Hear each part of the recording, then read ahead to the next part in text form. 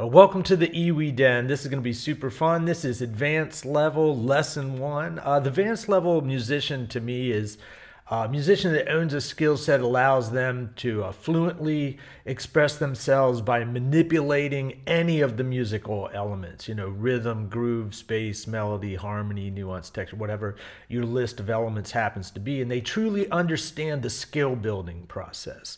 They can take an idea or a concept, break it down to its fundamental vocabulary, and integrate it into their playing. So instead of starting this video with some fancy trick, the aim of the first 3 videos actually will be to establish some common ground between us by offering my conceptual perspective. There's 3 big concepts that kind of drive and influence the decisions I make while I'm playing and practicing.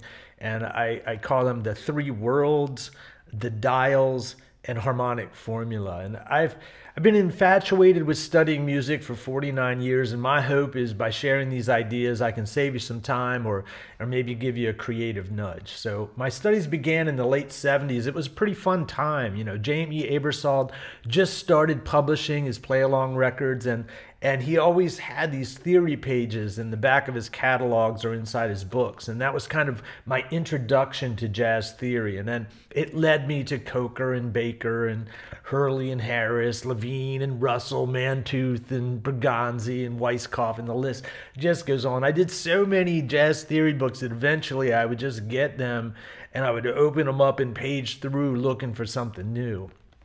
They all opened doors for me, and the books dealt with a variety of topics, and many of them would single out a single topic like intervallic playing or pentatonics or something like that.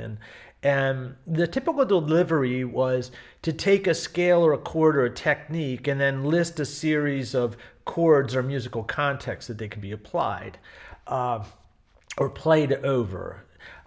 And this became a little bit overwhelming and seemed a bit random. So I found application of the ideas to be difficult, and it was a little confusing, and it always seemed like it was randomly forced into my playing, and there wasn't a fluidity to the delivery of these concepts because I didn't have them related anyway. So I had a tough time remembering the applications, and they all just seemed scattered, right? So I needed to find a more graceful way to organize and get these concepts into my playing. And it sort of happened by 2 unrelated experiences, and I discovered the concept of the 3 worlds, I guess. So the first experience was 3 private lessons that were several years apart. One was with Tom Stroman, another with Trent Keniston, and finally with David Liebman. So in undergrad, I asked Tom about altered chords, like what do you do over C7 alt? And then he said, well, you just play 1, flat 2, flat 3, flat 4, flat 5, flat 6, flat 7. He called it the Superlocrian scale. It's known as the altered scale. And that was it. Well, at the time, I kind of went to music school unprepared. I just learned by listening to the radio, and I didn't really know theory and key center. So at that time, my major scales were not very comfortable. So to try to manipulate them in this way, I'd get halfway through the scale and forget what key I was in. So I just put them on my to-do list to do later. So the next stop for me was in graduate school, and Trent Keniston noticed that I was struggling over the altered scales, and he suggested playing ascending melodic minor, a half step up. Well, I could do that, and it helped me tremendously. Well, probably 2 reasons. One is I was more comfortable with my major scales, and then, ascending melodic minor is just a flat 3, so it was pretty easy to do that. So that was awesome, and I was kind of in the game on altered. And then I met David Liebman. This is like postgraduate, and he suggested studying the Lydian chromatic concept by George Russell. And that approach recommends at one point to build Lydian augmented off the 3rd of a dominant altered to get the altered sound. So I finally was in a situation where I could practice a lot, and I thought, wow, you know what? I'm just going to attack all 3 of these techniques, and then I'll have like a great perspective of altered and have lots of flexibility. Well, I quickly realized that they're all the same notes. And it was the first time I was like, oh man, there's modes of Lydian augmented or loads of ascending melodic minor, however you want to call it, and the light bulb sort of went on. And that was experience one.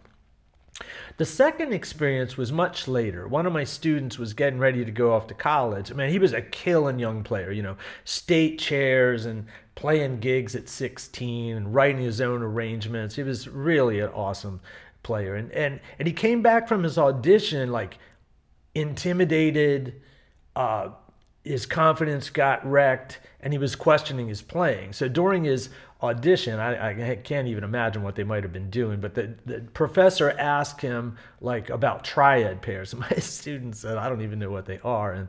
And the professor gave him, you know, the idea that he was like totally surprised that he hadn't studied them, and that was something that was lacking. And man, just as a side note, I've never been a fan of the intimidating audition strategy. It's happened many times throughout my career to my students, and it just kind of gives me energy. So I just flew into encouragement mode, you know, saying like, hey, you have a solid skill set. You understand major and dominant minor, half diminished and altered.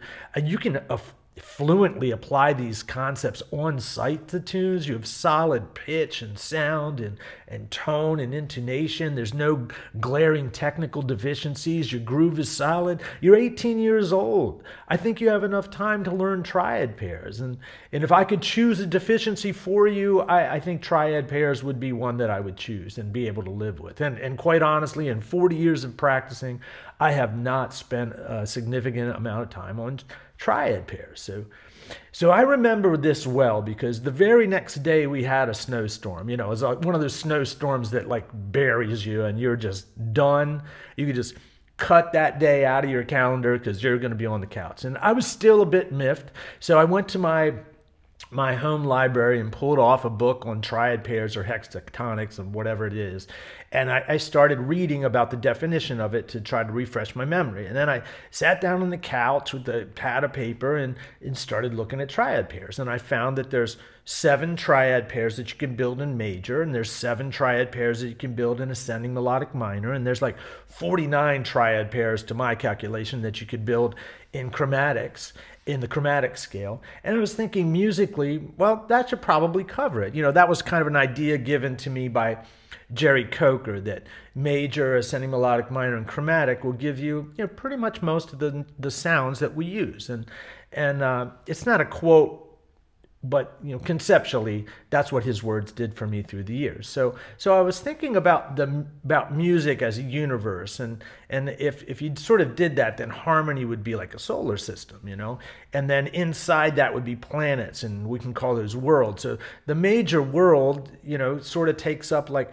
65% of our time as a jazz musician. You know, it's like major 2-5-1s and things like that, and then the ascending melodic minor world is like, you know, maybe 20% of time, and that would be all things altered. You know, then the chromatic world, you know, maybe 10% of time, and that's all symmetrical things like the diminished scale, the whole tone scale, and anything that's symmetrical, and that's kind of linking material, maybe 10% of the time, and there's other worlds too. I don't want to discredit anything, but you know, most of our time is spent in those 3 positions. So that's when I had like this aha moment about the triad pairs. You know, it's just triad pairs are a note grouping, and if you group 6 notes of a scale, it gives you a certain texture when you apply it. And then I was thinking, well, that could be applied to any one of the worlds, and it could be any note grouping. So if you did intervals, you know, that's a grouping in 2. That's a very spacious grouping. That would be grouping in 2, and then a triad would be grouping in 3 and 7th chords. That's grouping in 4s, and then pentatonics is grouping in 5s, and hexatonics is 6, and then our regular scales and modes are 7s, and then bebop scales are 8s or maybe 10s, and now we've arrived at the chromatic scale, so we've changed worlds at some point. So all of these are just manipulation of texture, and wow, once I understood that, I was like, oh my goodness, you could just apply these different textures to major, ascending melodic minor, and chromatic in a musical context, and all these note groupings could be applied kind of in the same manner, and that would give us like man, certainly a to-do list pedagogically to like be able to understand and apply those note groupings, and vocabulary wise as a performer, it would give you like this palette of choices. I was like super excited, and it seems super obvious, but it was a brand new thought or perspective to me.